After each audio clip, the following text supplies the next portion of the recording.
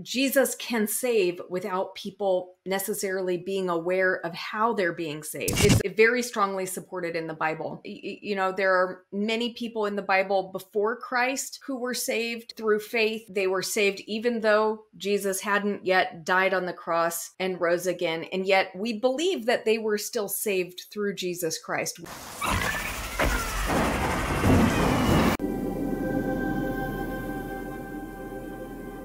Hello, everyone. This is what your pastor didn't tell you. Tim, I'm with Rebekah Davis. We're going to be talking about whether people that are outside of Christianity can be a Christian or can be saved, whether there's hope for them. How are you doing today, Rebekah? And can you give us just a little bit about your background? Yeah, well, thanks for having me on, Zach. I'm glad to be here, and I love talking about this subject. So my background is that I'm a Christian evangelist. I have a Master of Divinity, and I've been doing Christian ministry, mostly evangelism, also some pastoring and things like that. So for maybe 20 years now. And so I've spent 10 years in 3 different Muslim majority countries. And so I have a lot of experience sharing the gospel with Muslims. And I've written a book on that called Bridges of Love and Understanding, how to bring the message of Jesus to Muslims and everyone else too. And so this is one of the topics that comes up with evangelism, is what happens to the unevangelized. Is there hope for people who are in other religions? So this is one of the things that I'm passionate about discussing. Yeah, you have a really good book. I really appreciated listening to all those crazy stories all across the world and dealing with that issue. So you also, I don't know if you mentioned, you have your YouTube channel, Bread of Life. And Yes. I really appreciate that and how you're actively talking with people that are non-Christians, which is really cool to me. So what would you say is the view of Christian inclusivism? So Christian inclusivism is the view that everyone needs Jesus Christ for salvation, but people may not necessarily need to know the plan of salvation in order to be saved by Jesus Christ. So it's not saying that, oh, it's okay to be any religion. It's saying that Jesus Christ is the only way. Yes, he is. But that God can apply that salvation to anyone he wants. And so this is, there are many people in the Bible before Christ who were saved through faith. They were saved even though Jesus hadn't yet died on the cross and rose again. And yet we believe that they were still saved through Jesus Christ. We believe Abraham, Noah, Moses, everybody, they're all getting saved through Jesus Christ, even though they lived and died before they, understood the plan God had for salvation. And in the same way, there are people who have lived throughout history, even after Jesus died and rose again, who, even if they haven't heard of the plan of salvation, they can be affected by the plan of salvation. So inclusivism says that, many people can be saved who haven't actually heard the gospel or confessed and trusted in Jesus in this lifetime. Yeah, that's well said. To a lot of people, that's going to sound a little crazy. Can you talk about some people like throughout history or popular takers of the view that have taken that view that people might not have heard of? Yeah, in fact, one popular Christian scholar that a lot of people read and love is C.S. Lewis. And so C.S. Lewis said this: "We do know that no man can be saved except through Christ. We do not know that only those who know him can be saved through him."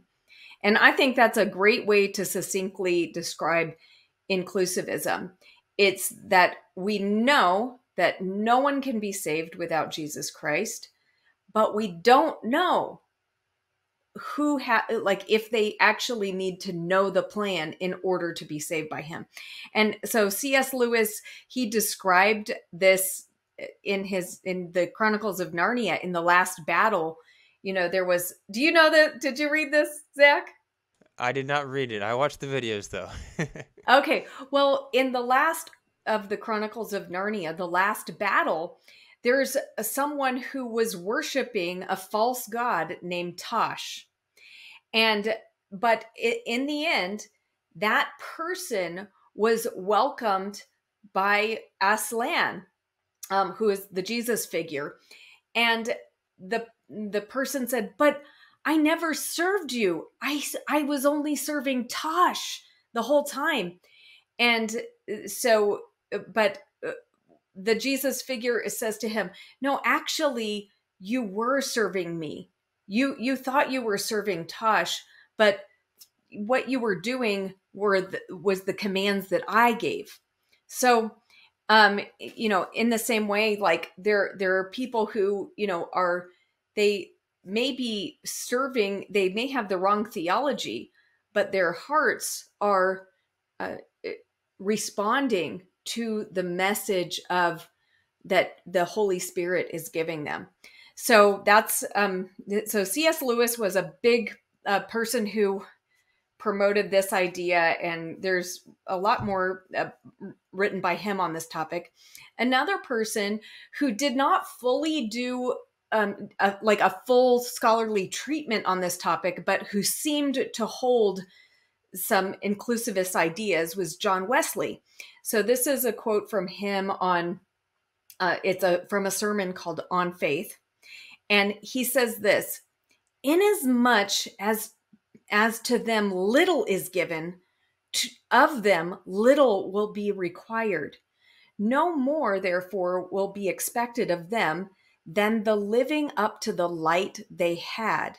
But many of them we have great reason to hope, although they lived among the heathens, yet were quite of another spirit, being taught of God by his inward voice all the essentials of true religion." So this is John Wesley expressing about those, who were not Christian by name, but who responded to the light that they had. And in fact, I will mention this, that, there have been throughout Christian history theologians and scholars who held various views that were very similar to what we would call inclusivism. So there was kind of the idea of universally accessible salvation, which Thomas Aquinas and many of the scholastics held. And so they believed that salvation, that God would make salvation accessible to all, that everyone who ever lived would have the opportunity to trust in Christ in their lifetime. And so they may not have been fully inclusivist, but they held on to these ideas.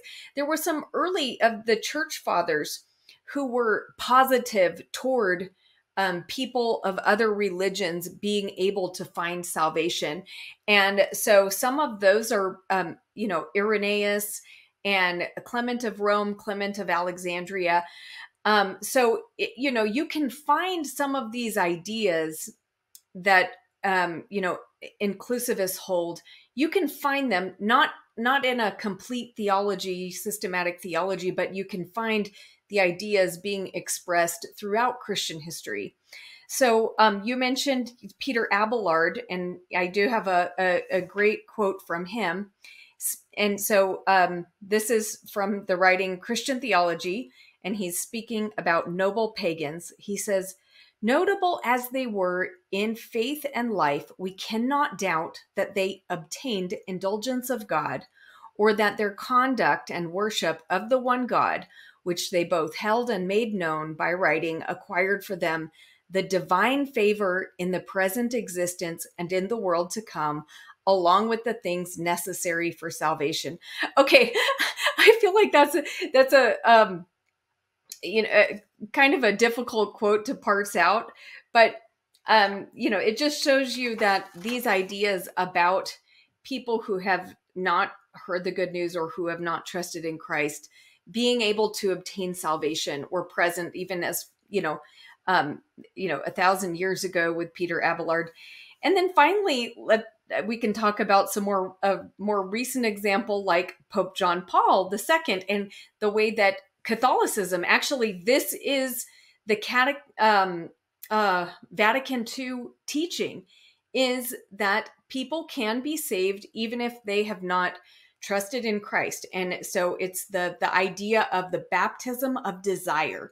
So, and Pope John Paul expressed it here when he says, "The gospel teaches us that those who live in accordance with the Beatitudes, the poor in spirit, the pure of heart, those who bear lovingly the sufferings of life, will enter God's kingdom.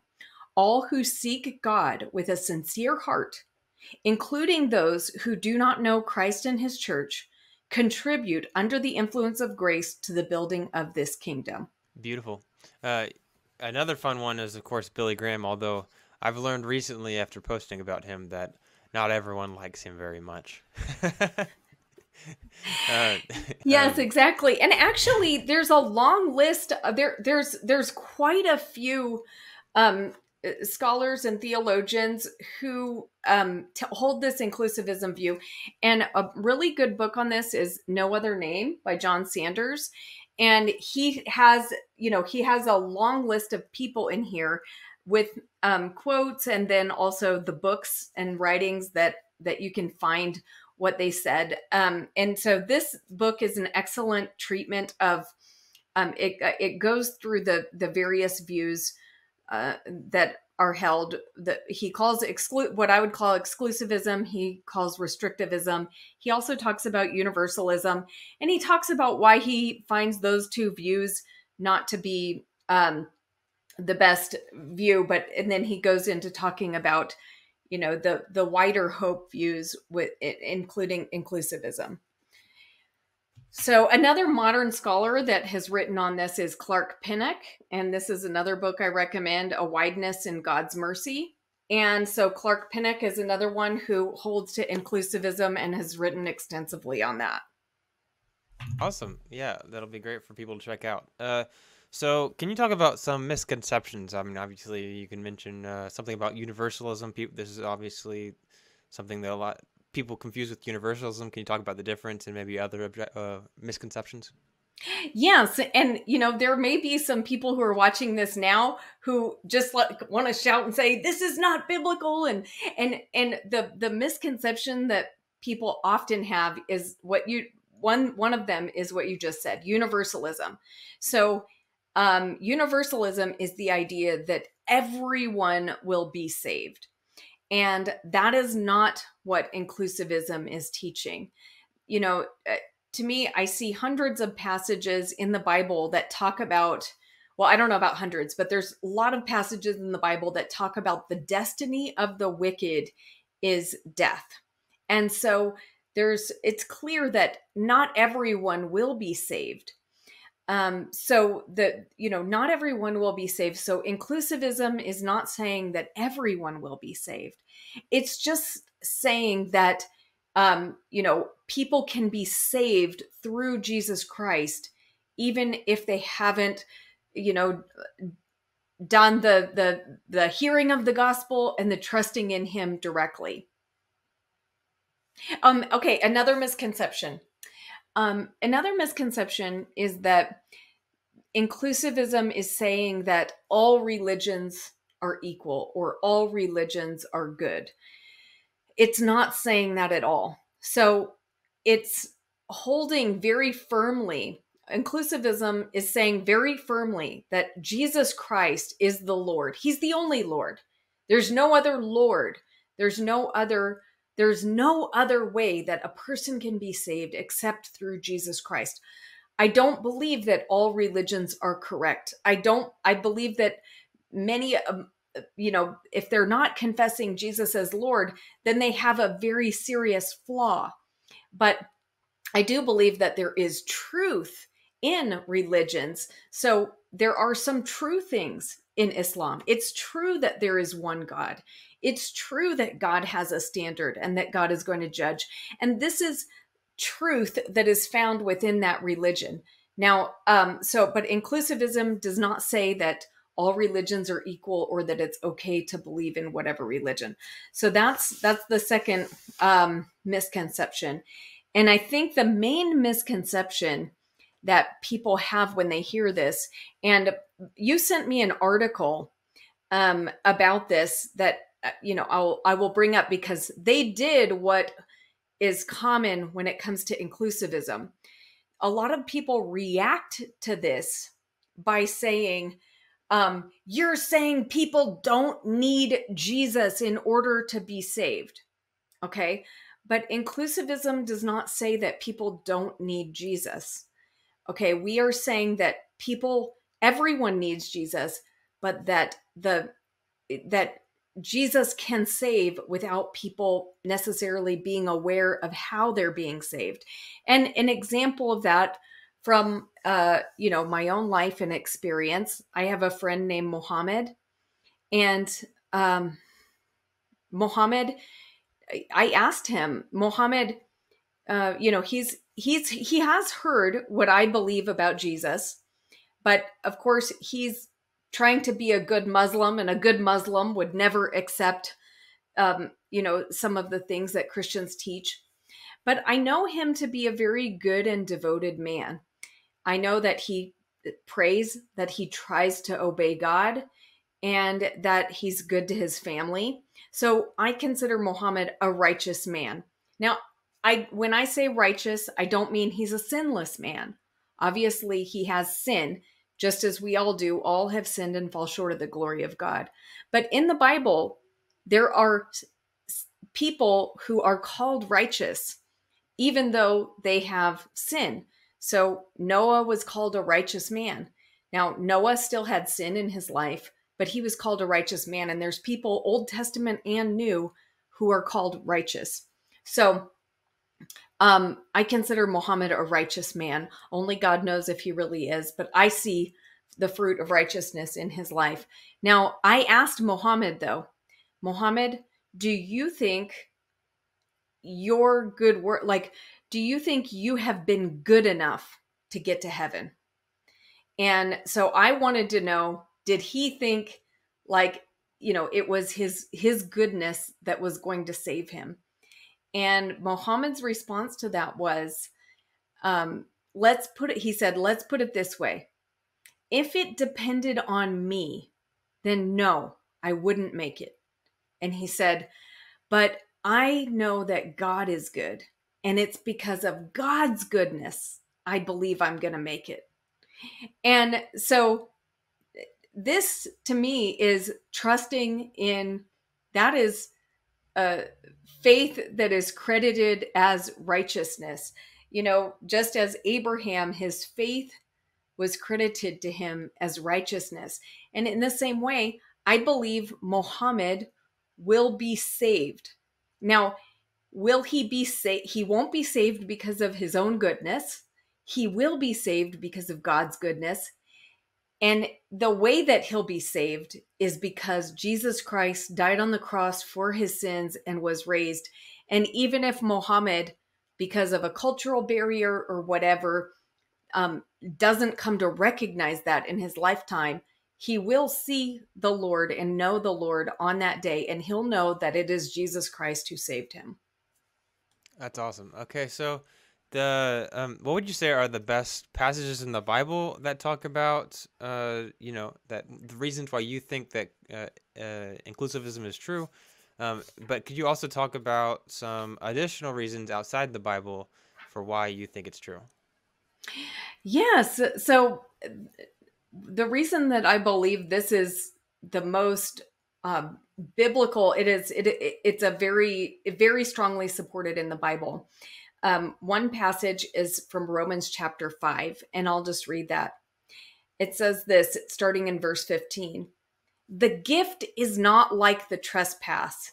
For if the many died by the trespass of the one man, how much more did God's grace and the gift that came by the grace of the one man, Jesus Christ, overflow to the many? Nor can the gift of God be compared with the result of one man's sin. The judgment followed one sin and brought condemnation, but the gift followed many trespasses and brought justification.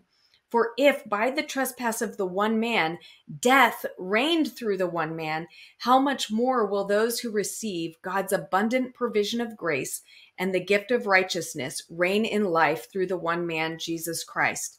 Consequently, just as one trespass resulted in condemnation for all people, so one righteous act resulted in justification and life for all people. Now, this, when I think about how powerful Adam's sin was, Adam and Eve sinned, and all of us get affected by that, right? Like everyone is affected by that one trespass that came into the world. Everyone's affected. Now, I don't even have to know who Adam and Eve are to be affected by their trespass, okay? People who have never heard of Adam and Eve, they're still living in a sinful world and they're still sinning. They have been affected by Adam and Eve's sin, whether they recognize that or not, whether they know about it. Now, how this is stating that Christ's act of obedience was more powerful than the trespass. So the act of obedience of Jesus Christ was enough to provide life and justification for all people. And so now this, at that point, it sounds like universalism, but I'm not saying it's not universalism, because there are some who will reject the gift.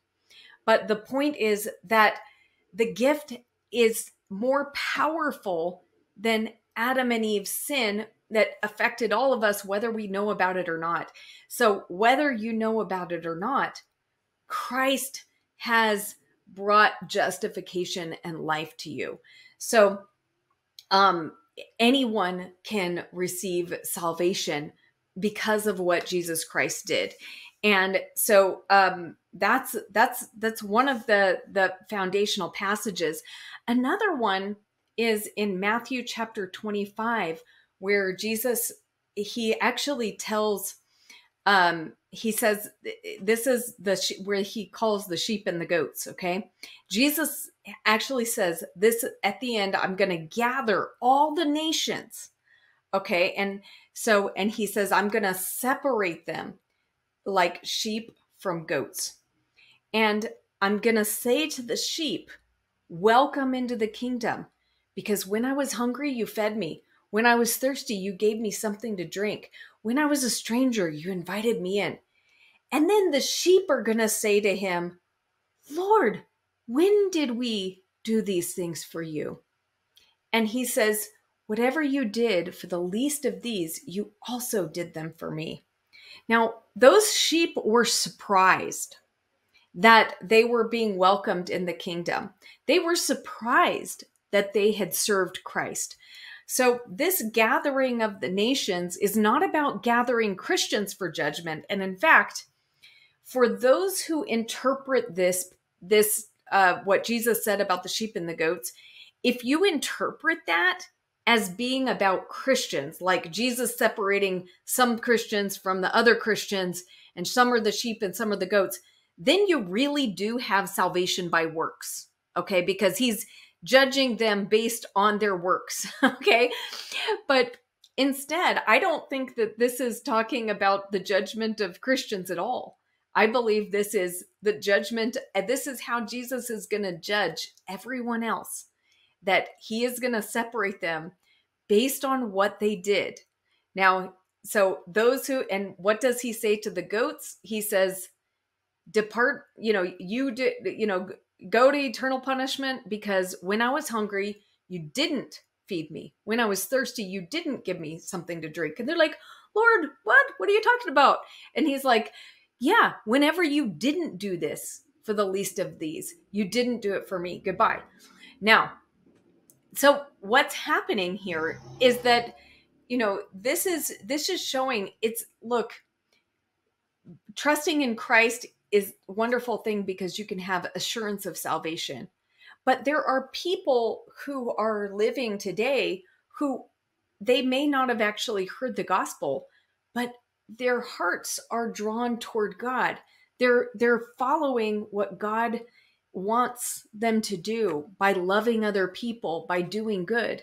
Now, it's not that those good works are saving them. They're saved because of what Jesus Christ did.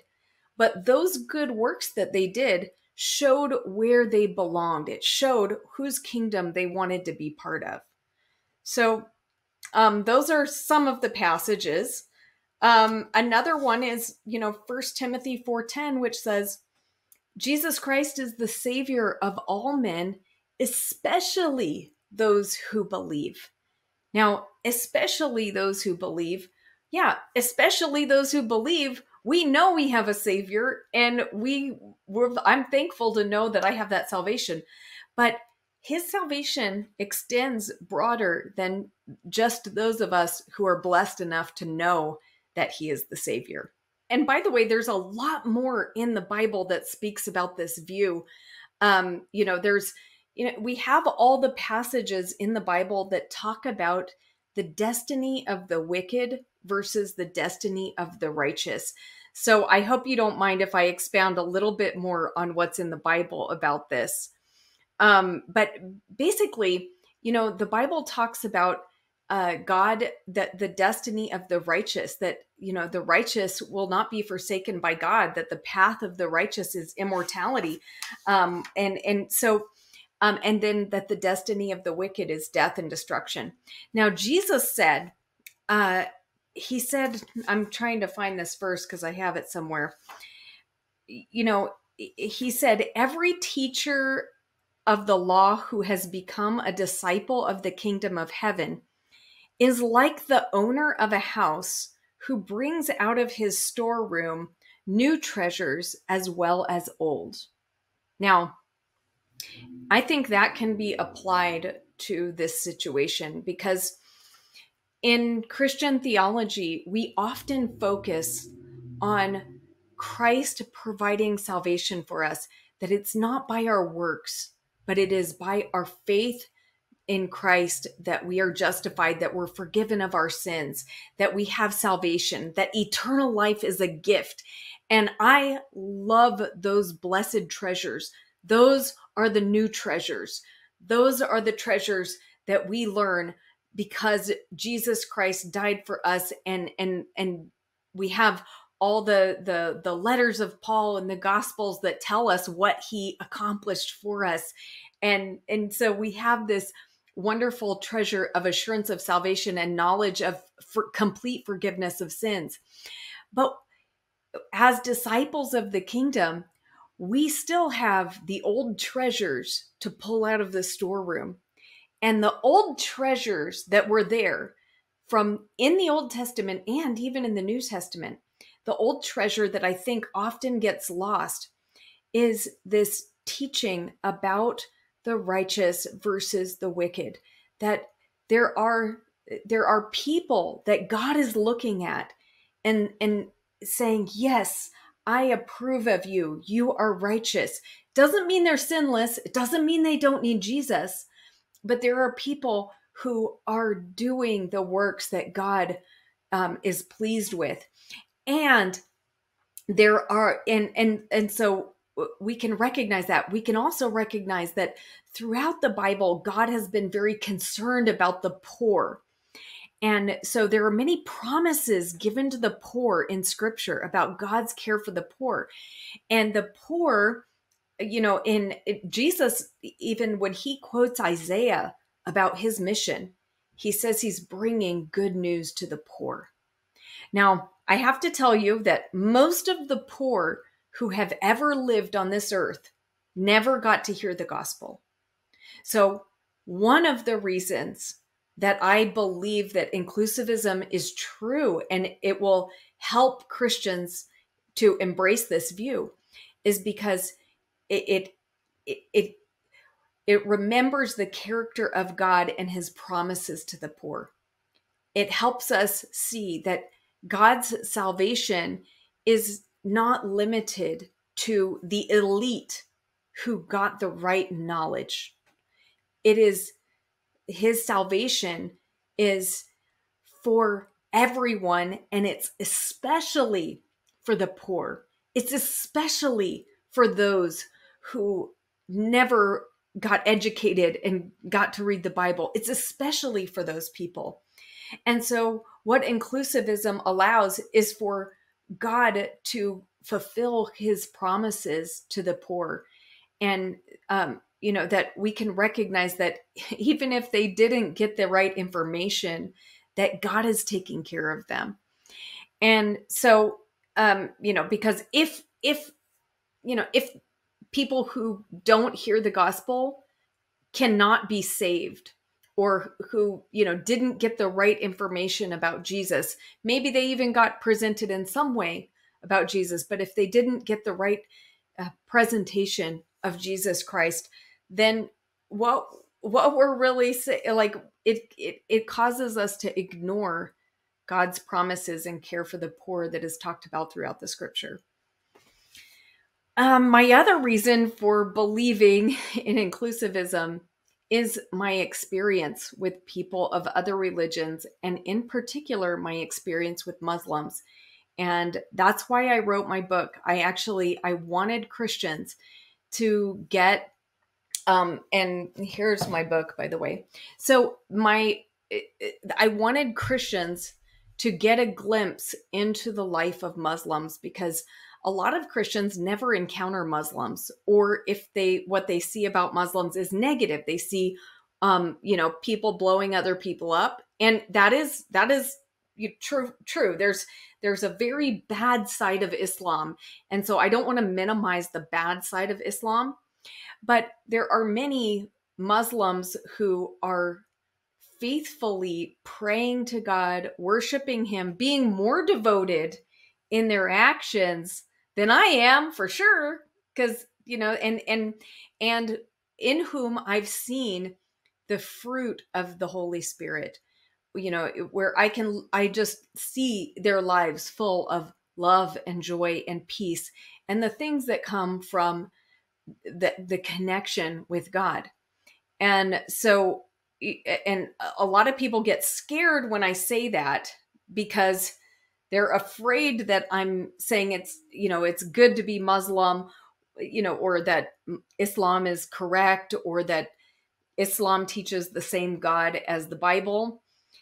I'm not. Islam, the depiction of God in Islam is much different than the depiction of God in the Bible. So I'm not at all equating those gods.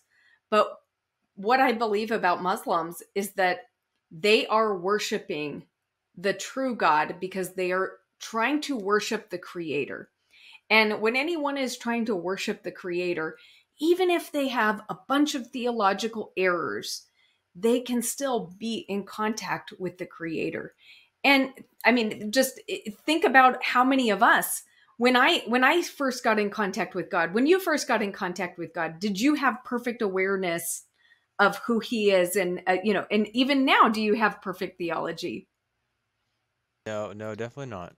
Yeah, and so in the same way, God doesn't require perfect theology in order to help people, provide for them, answer their prayers. And many Muslims have very deep experiences with God.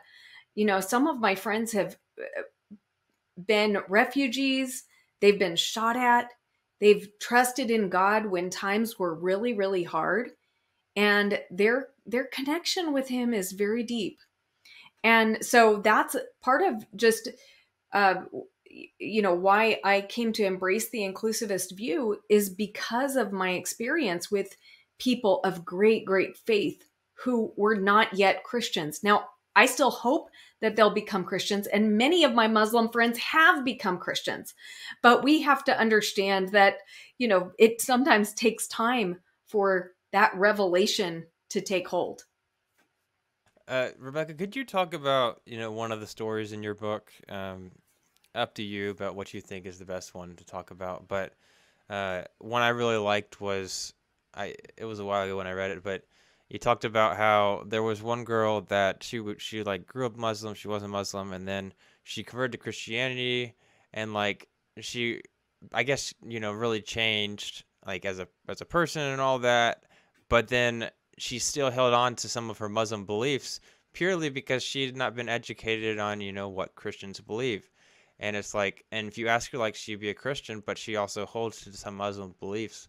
And it's like, well, like, are we going to say that she's not a Christian purely because she holds on to some of these wrong beliefs? Like, that'd be weird. But we'd also say that she accepted the gospel. So that's just one. Maybe you can talk about more if you want to, or maybe a different one.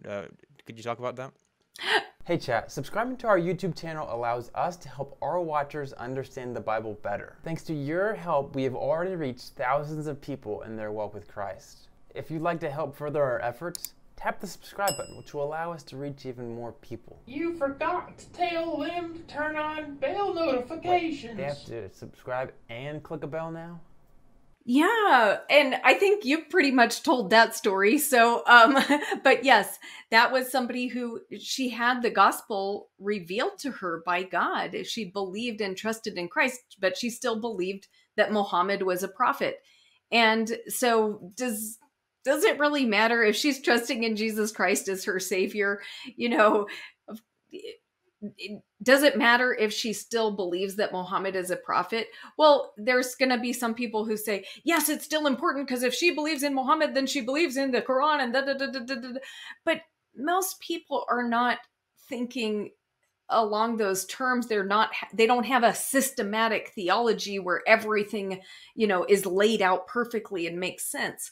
But what I saw in her life, this was one of my Persian teachers, and she, every bit that she heard about Jesus, she loved and she held on to that. And so, and she believed the gospel. So, but I would love to tell a story just about, a Muslim friend who, as far as I know, he's still a Muslim today. I don't know if he has come to know Christ, but I still have hope for all my Muslim friends that they will come to know Christ in their lifetime. But this one, he was abused as a child, and he, grew up in a Muslim family. His father died, and his stepmother cared for him, and his stepmother was quite abusive to him. So she would lock him up. She would burn him. She was, just really cruel to him. And, in those times, he just had so much despair, but he felt God was with him. He really just felt he knew God, and he knew God cared for him. But he still had so much despair that he wanted to take his own life. As a teenager, he wanted to commit suicide. And he would sit around and think about ways he could commit suicide. And several times he almost threw himself out into traffic because he wanted to get he thought getting hit by a car would be an easy way to commit suicide. But he would, he'd never go through with it because he felt bad about the driver. He didn't want the driver to be guilty of killing someone. So one day he tried to kill himself. He saw a rock that was really heavy, but it was light enough that he could lift it up. But he lifted over his head to drop it on himself because he thought he could crush his head and kill himself. And so he lifted it over his head, but there was it seemed to him like there was some force that kept him from being able to drop the rock on his head, even though it was incredibly heavy and it would be very easy to drop, but he was physically not able to drop it on himself. And he said from that moment, he realized that God was in control of his life. And so he, from that moment on, just trusted in God, and he just, was just started, making a turnaround and having a great journey of faith. And as he got older, he became a very good businessman. And he said, but really my life's work, my most important life's work is now I help kids who are orphaned and, kids who just have great needs and stuff. So that's really his life's work. And I feel like he's one of those people that, you know, that Matthew chapter 25 is talking about, where, he is not confessing himself as a Christian and recognizing Jesus as Lord. But what is he doing with his life? He's helping those who are in need. He's helping the poor and needy, and he is completely devoted to God, and he's trusting in God. Well, yeah, that's an incredible story. Okay, so let's talk about some objections that people might have.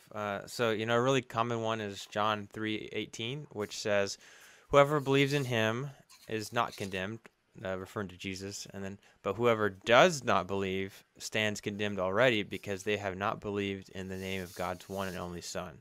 And to a lot of people, this is going to seem to say that Jesus or John, who's writing this, affirms both that Jesus is the divine Son, whom God sent to save, and that anyone who does not believe in him are already under condemnation. So how would you understand this verse given your view?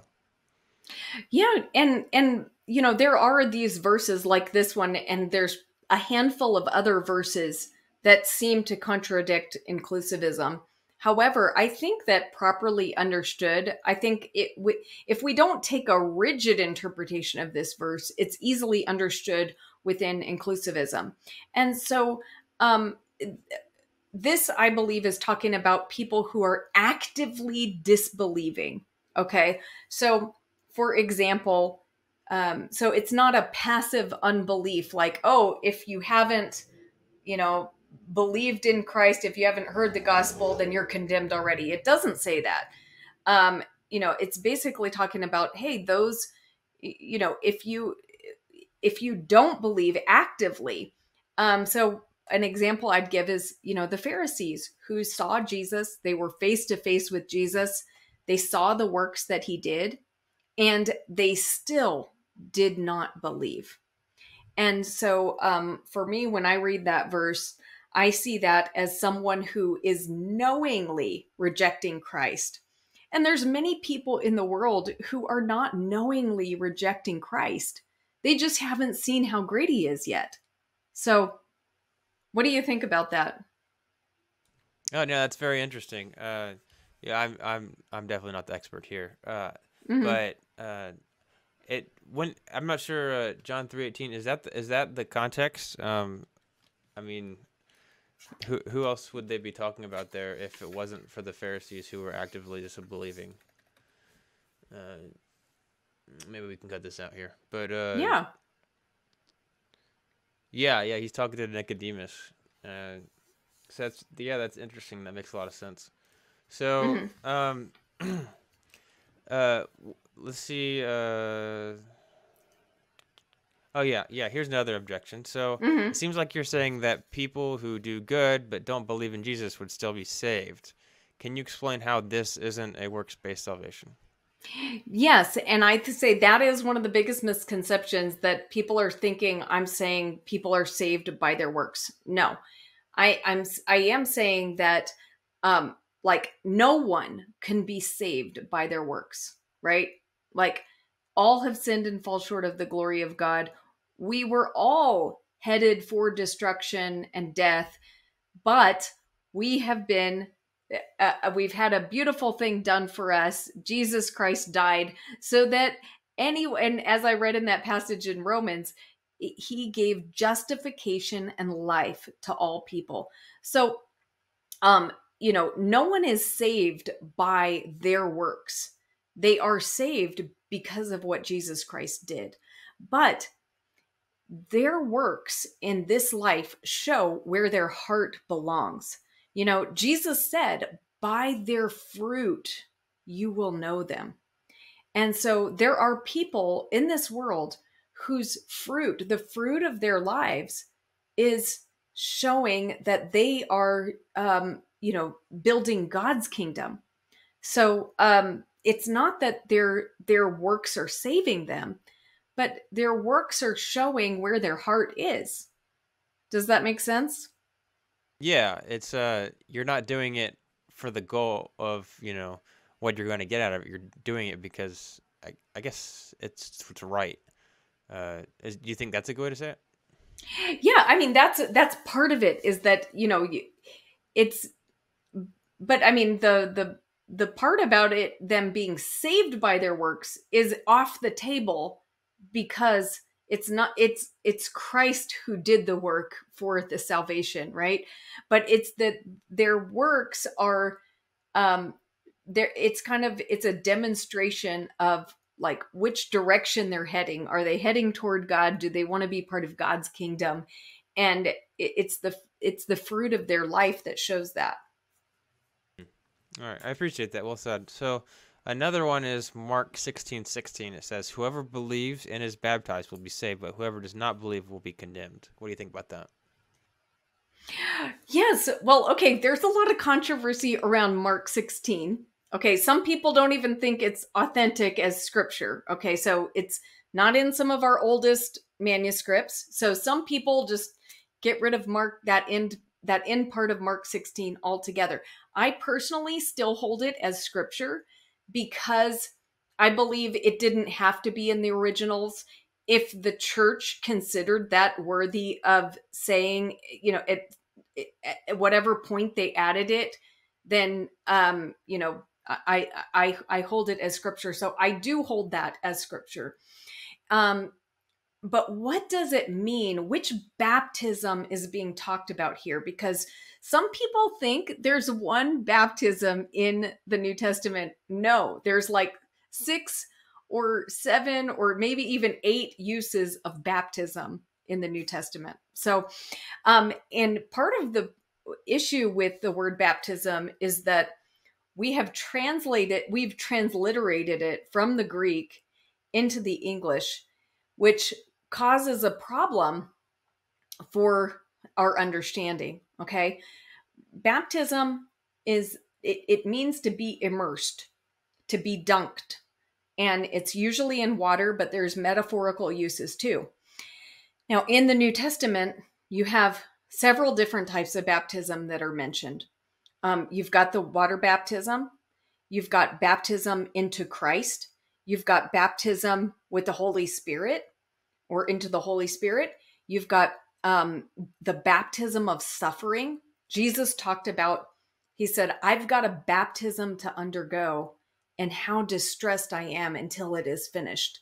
Now, he's not talking about his water baptism, because that already happened. He's talking about the baptism of suffering. He was going to undergo an immersion into suffering. Okay.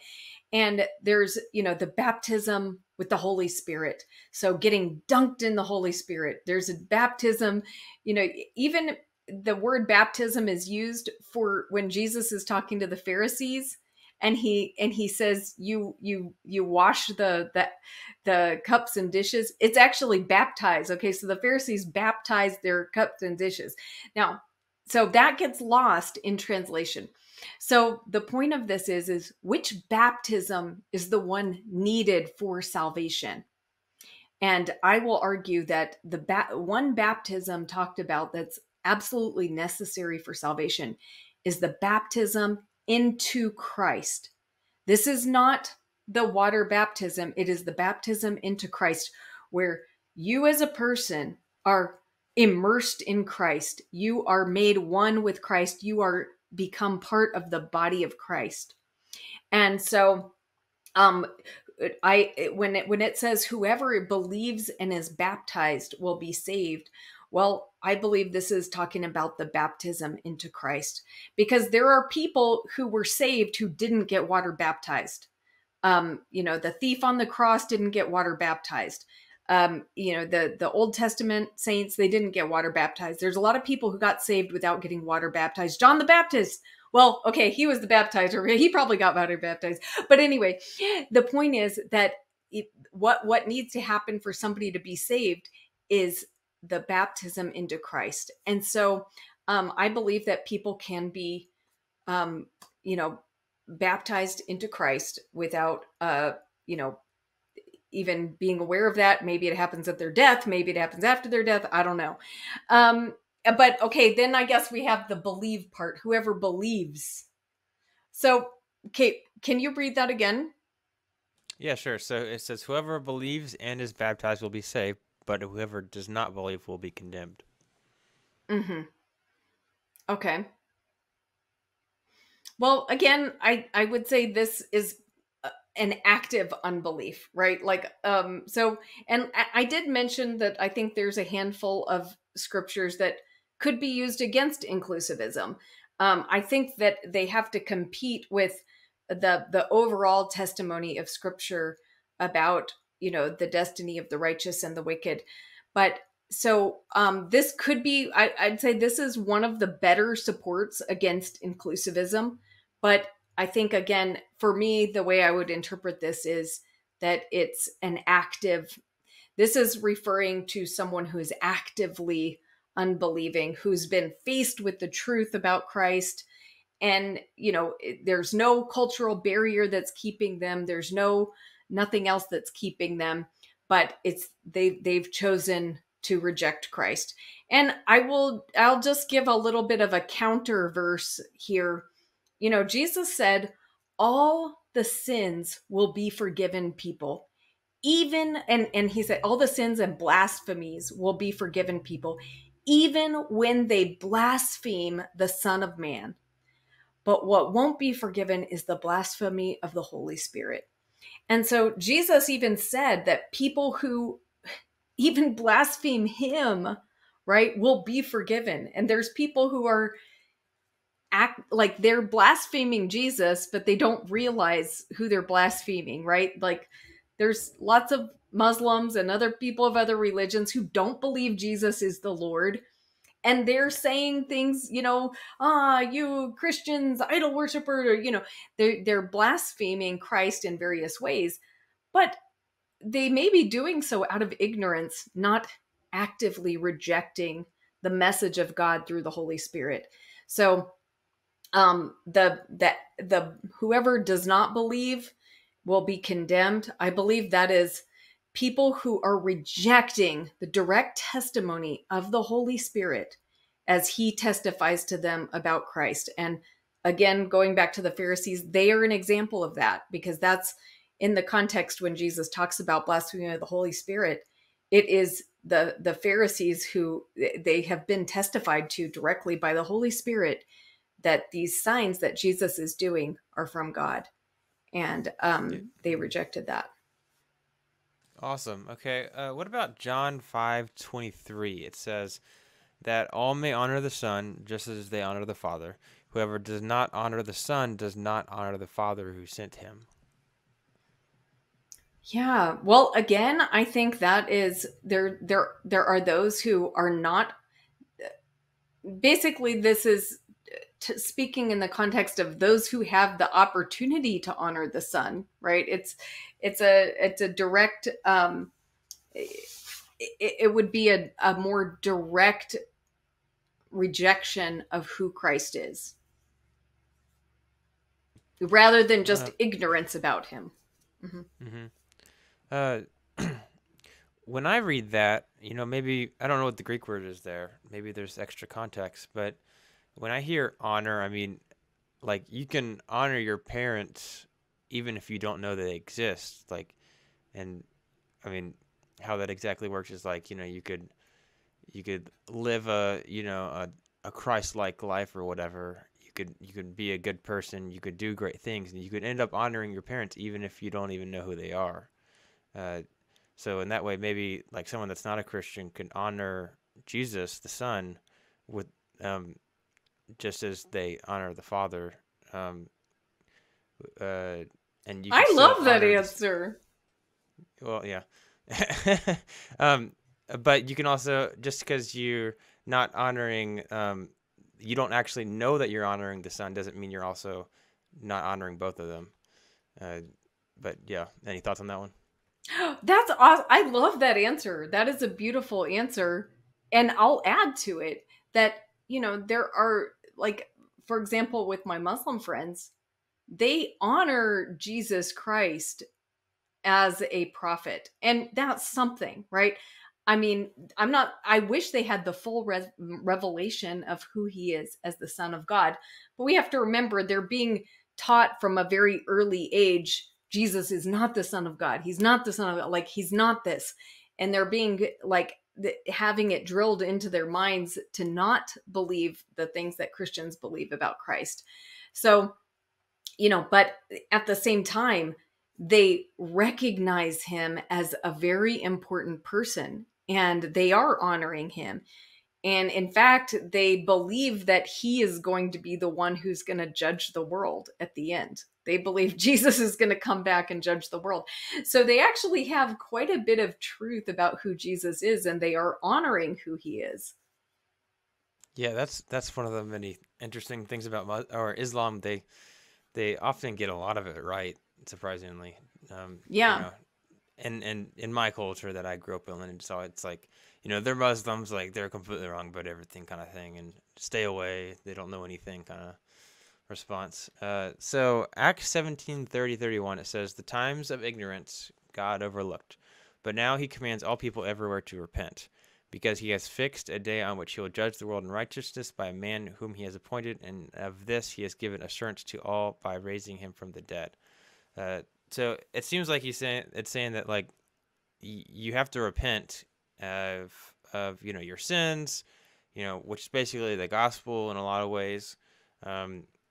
But you have a lot of people that they haven't repented. They they don't get on their knees and say, God, Jesus, forgive me of my sins or something like that. So how do you deal with that, knowing, or while also taking the view that people outside of Christianity can be saved? Well, see, now this passage, to me, it's a beautiful example. Like it has a lot of that kind of, is helpful to inclusivism, right? Because Jesus, what does Paul say? First of all, he says that in the past, God overlooked this ignorance, right? So we know that God overlooks ignorance. And so, but now, and he doesn't come to them saying, you guys are wrong about everything. You've got to start completely over. Okay. And so in the same way, I think when we approach people from other religions, we don't have to get them to start over at zero and try to introduce them to a concept of God that they have no concept of, right? He took the truth that they had, and that's what he used to preach to them. And so if you notice in Paul's sermon, he doesn't say, and now if you need to confess that Jesus is the Lord and Savior and trust in him to forgive your sins in order to be saved. He doesn't actually say that. He says, God is going to judge the world in righteousness by the one man he has appointed.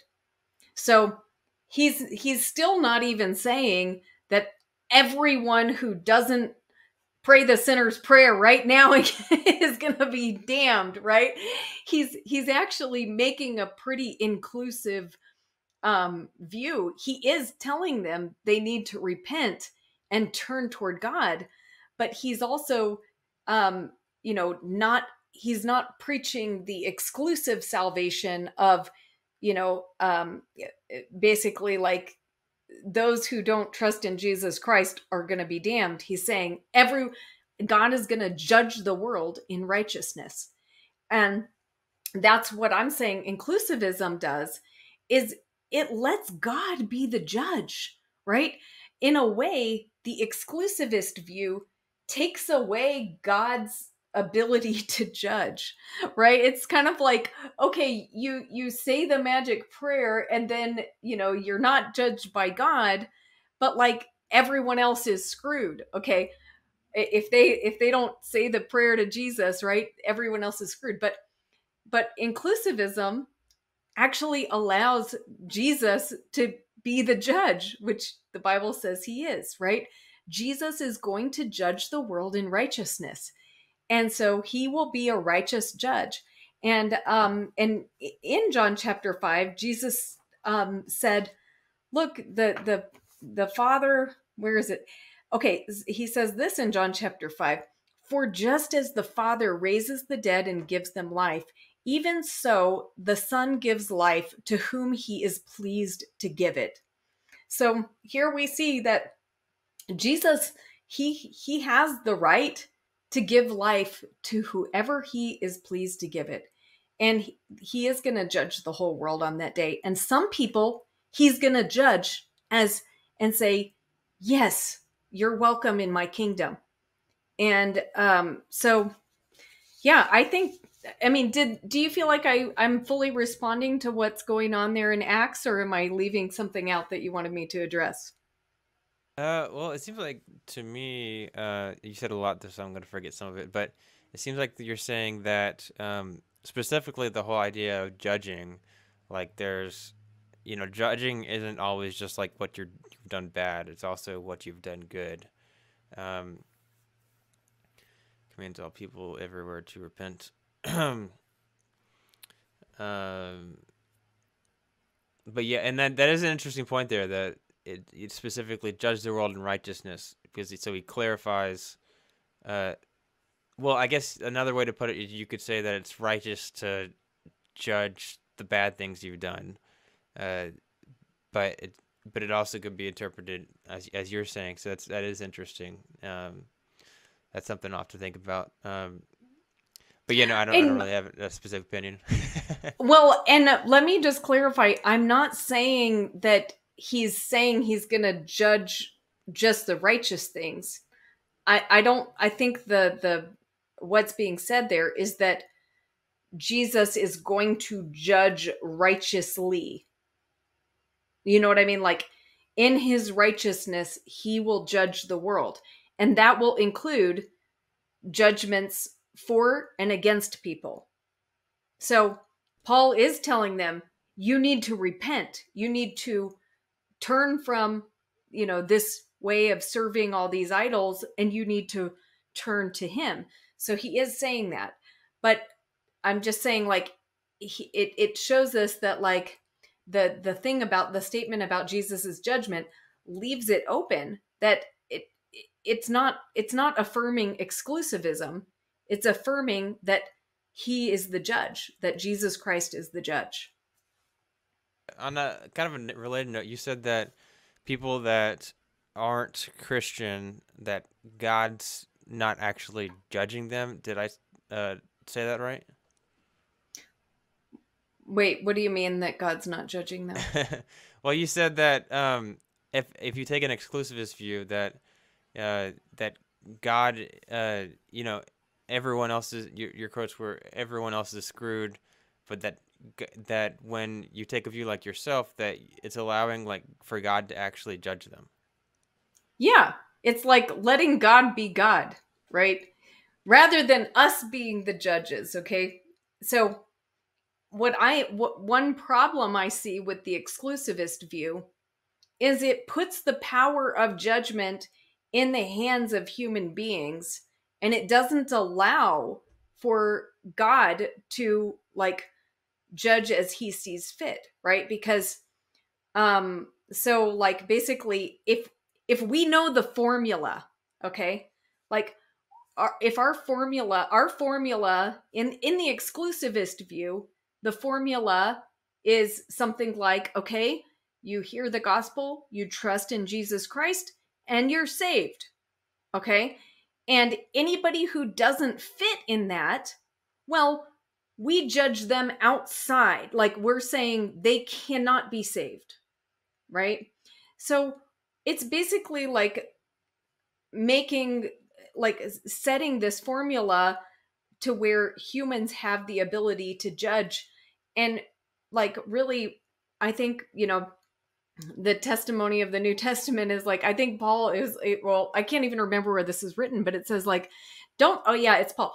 He says, don't say in your heart who will ascend or who will descend. Like, like, basically, it's not for us to judge the hearts of people. There is one judge. That's God. And so to even make the formula about, okay, these people are out, these people are in, it basically kind of, like, takes the judgment away from God. Does that make do you agree with that? Well, I don't know, maybe. I could just see someone like in the crowd saying, well, God's still judging. He's still looking at that person that's not a Christian and saying, hey, they didn't believe in Jesus and that's wrong. And, that itself is a judgment. So are you talking about two different things when you talk about judgment? Or how in that situation is God not judging that person? Well, I guess it doesn't leave opportunity for God to do something like different, right? Like for God to say, for any possibilities, right? Like for God to say, okay, well, you didn't hear the gospel, but that was what you had to do. You had to hear the gospel, therefore you're gone. Like, I don't know. It's more like judgment by formula than like God actually judging the heart. Oh, I see. Almost like maybe a way to put it is like, it seems a little not narrow-minded. It doesn't seem maybe like it doesn't seem the way that we would expect God to judge as from a moral standpoint. It's just like maybe you're saying like you're not judging for the right reasons. Is that a better way to say it? Well, or is that off?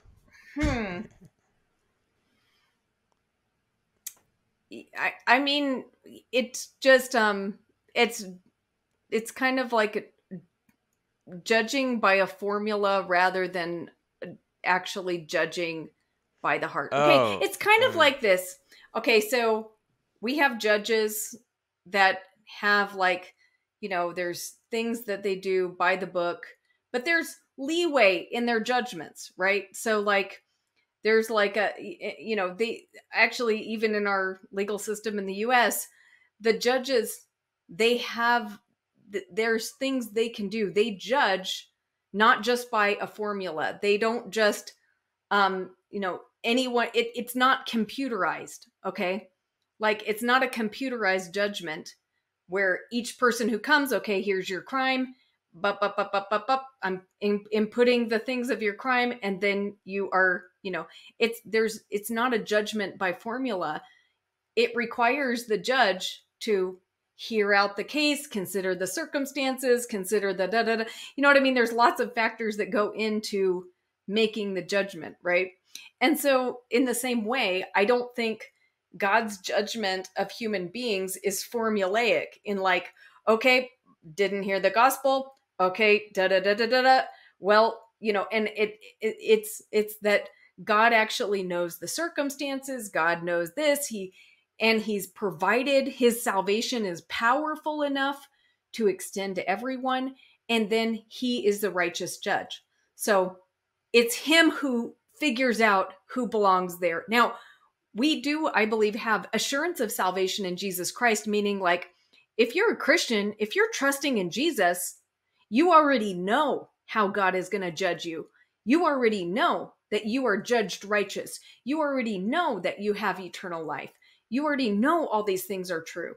So God has already made you promises about how he will judge you, that he's not going to judge you on your sin. He's going to judge you based on the righteous man, Jesus Christ. But as far as, everyone else is concerned, I don't think that, we can say that there's a formula and they are out. Yeah, no, that actually makes a lot of sense.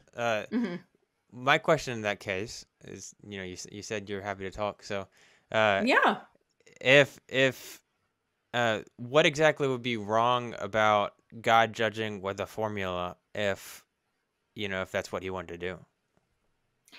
Well, if he wanted to do that, that's up to God, right? Like, I'm not here to dictate what God should do. But what I'm trying to present is what I think we learn about God from the scripture, and that God has the salvation of all people in mind, that the gospel is um, the good news is the good news for the entire world, and that it's not just for those who were lucky enough or blessed enough to be born in the right country, get the right education, but that God actually, just like it says that not even a sparrow falls to the ground apart from the care of our Father, that there's not even a hair on our heads that's not numbered, but that God has that same care for every person in the world, and he has provided salvation for that person. And yeah, they can reject that salvation, and there will be some people who do, as crazy as that might be, just like Satan and, the demons turned against Jesus. And, even though they saw him face to face and they saw his glory, they turned against him. And I think there are some people like that, unfortunately. But I think, God has his salvation. We see in the scripture that he is, the good news is for everyone. Yeah, no, that makes sense. Okay. So yeah, one more question. Do you think Mormons can be saved? I think yes, and I think many Mormons are saved. I had 2 Mormon guys in my house this week, and I think that they are saved. Now I can't prove that they're saved, and I'm still testifying to them about, what the scripture says about Jesus. But I think there's enough in the Book of Mormon that if that's all they read, they can get saved. But but is there a particular reason that you're asking this? Oh no, it's an interesting question. Just like the whole Islam and Catholicism of, can they be saved when, there's growing up as a Protestant, Baptist, or whatever denomination you're in, it's like, oh no, those are the bad guys, don't listen to them. Only listen to your Christian people. We're the saved ones, they're not Christians. And you have lots of Mormons that'll say they're Christian, and growing up, that's what I always heard all the time. So I want to get your thoughts on that one, but yeah. Yeah, well, I've known a lot of people in the LDS church in my life, and so LDS is their preferred term, so I try to use that, but sometimes I say Mormons. Wow, incredibly beautiful, devoted people of faith. And I don't want to minimize the bad teachings that are part of the Mormon church, because there's some really awful teachings. It's when you start, if you're just reading the Book of Mormon, you don't get all this, but there's some really they believe that they can become gods of their own worlds, and that basically we're all spirit babies. There's a lot of wrong theology, but I think, again, God knows the heart. And when I was talking to those 2 guys, this week in my house, I told them, guys, the last thing I would want to do is ever to hurt your faith, because I feel that you are the future of, you're important. Like, your faith is important. And that is my prayer. I live in Utah, so I'm, around a lot of Mormons. And my prayer is not that, that their faith would be destroyed. I pray that their faith would not fail. And I hope that they come to the full knowledge of who Christ is. And I hope they're able to leave behind a lot of the teachings of the church and get out of that. But at the same time, there's something really good there that I hope is preserved. And so there's just some really beautiful people devoted to God. And I think it depends really, Zach, on what people hold on to. And I hope I'm not talking too long about this. Okay, look, there depends on what people hold on to, because, there are people in the Mormon church who read a lot of the Book of Mormon is copied straight out of the Bible. Okay. It's a lot of it's just straight up out of the Bible. And so, I mean, there are people who are reading those teachings of Jesus and absorbing those, and those are changing their lives, and they're having a real contact with God. And then there are others who, like, for example, a few weeks ago, maybe a month ago, me and my friend went out to the mall to share the gospel, and we ran into an older Mormon man who is, an elder or somebody in position in the church. And my encounter with him was very different. I felt it was very dark. And so, it was, the focus was not at all on the beautiful things of faith, but it was on the authority of the church. And it was very, just that there was a great darkness in the things that he was saying. And so I feel like that's an example of somebody who has really imbibed the bad teachings of the church and is living those out rather than, really taking to heart the good things that are present in the religion. Oh, that's really interesting to think about when we're dividing on, like, what does it take to be saved and all that. You know, sometimes, when we're in this discussion, you're thinking like, okay, as long as you're a good person, like, or whatever, that's not exactly what you're saying, but as long as you're a good person, then you can be saved, you're good.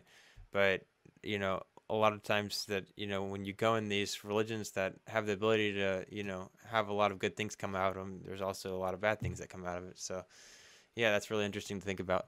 So, anyways, that's all I got for you, Rebekah. This has been a lot of fun. Any last thoughts, or where would you point people to learn more about your stuff? Well, there is one last thought, because we were going to talk a little bit about, does this hinder evangelism? Does inclusivism hinder evangelism? And because that is one of the concerns that people have about this view. They say, well, hey, if people can get saved without hearing about Christ, then why bother sharing the gospel? Or, why would Jesus send us out to share the gospel? Like, why would Jesus commission us and tell us to share the gospel? Well, the gospel is the best news in the world. It is the news people need to hear. And everyone can benefit from hearing the gospel.